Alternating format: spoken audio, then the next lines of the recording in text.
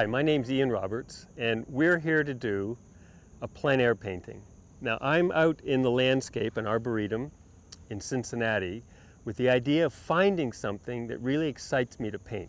And that's kind of central to the whole thing. You've got to find something that excites you. And if you've been working primarily in the past from photographs, two-dimensional, already abstracted into flat, sitting there on your table, not moving. When you first come out and do plein air, if you haven't done it before, it's a little overwhelming because it's the whole big wide world.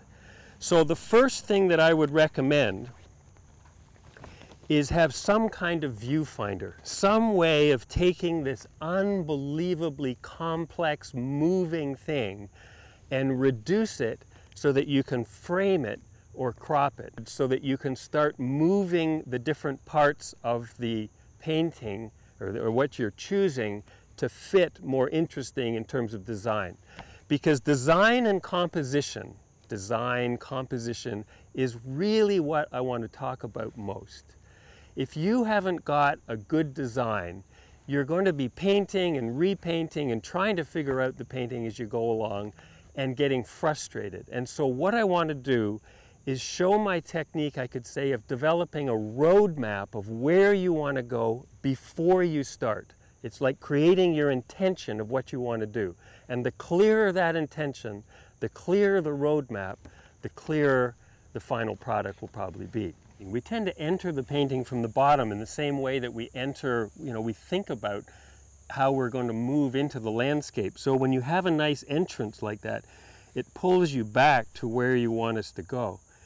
And then there's this tree here, this big, dark, beautiful shape here. I'm going to put the tree over here a bit.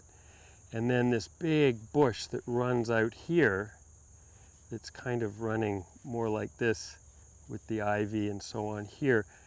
But you can see that I'm thinking of it. I'm going to move these over to here so it comes a little further. But you can see I'm thinking of this whole foreground here as shadow. One big shadow shape with these two patches of light leading to this beautiful dark back here in front of the tree. And then there's the branches coming up here, and we catch the sunlight here in the tree, and it's sort of a little bit more in shadow. And then there's going to be one or two little patches of sunlight, and then I'm going to blue all this out, gray it out, so that we're saying, oh, I see, that's back there. It's like we almost artificially manufacture the creation of depth because we're trying to carve depth, and we want a few simple color shapes that allow us to create that depth. And if we're not careful and we get too much detail, we get these marks that start reminding us that we're on a two-dimensional surface, and we eliminate that sense of carving depth. So I like this, and I think I'm going to paint it.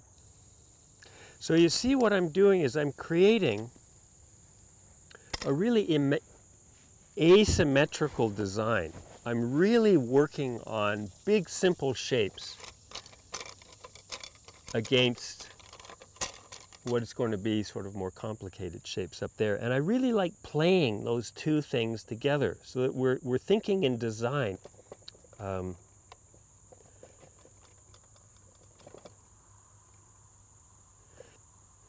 I'm going to mix up a color here.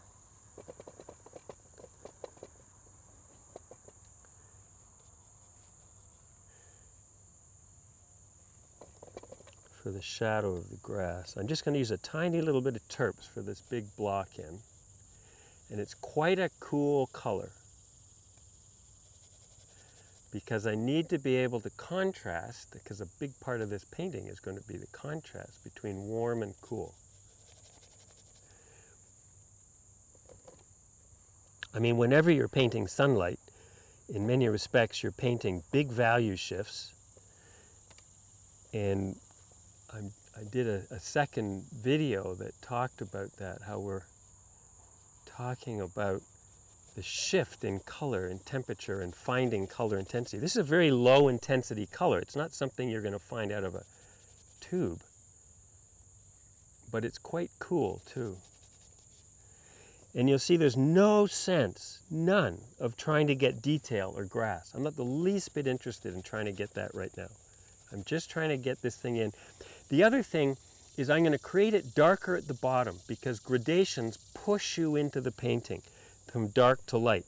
So I'm going to make it darker and perhaps a little duller at the bottom, just to make sure that that gradation is pushing us into the painting. You know, a sculptor, when they have a clay sculpture, they have an armature of metal or wire, and then they put the clay on it because the clay is not strong enough to hold itself up. And in a sense, the paint isn't strong enough to hold up as a painting without an armature either. And in this case, the armature is that interplay of the horizontal and the vertical. The horizontal, when you're out in the landscapes, everywhere. I think I mentioned that. What you want to do is interact the top and the bottom, the vertical, so that you've got a real interplay top to bottom in the painting. And so the original idea was to take us in here. The horizon is here, and these are horizontals. And then it brings us into here. Now, this is the center of interest. The center of interest can just be the overlap with some slight sense of increasing the intensity of the color when you get there. It doesn't have to be a house or a horse or a person or something bright. It's just really the interplay of where the horizontal and vertical meet. And it automatically creates that intersection.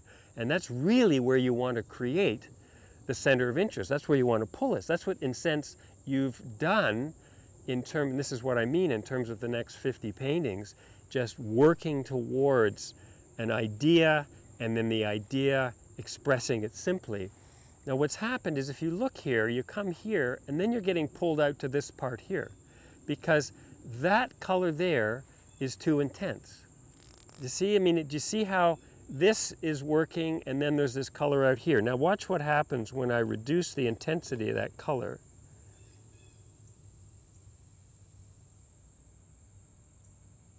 I'm going to pull it back a little more.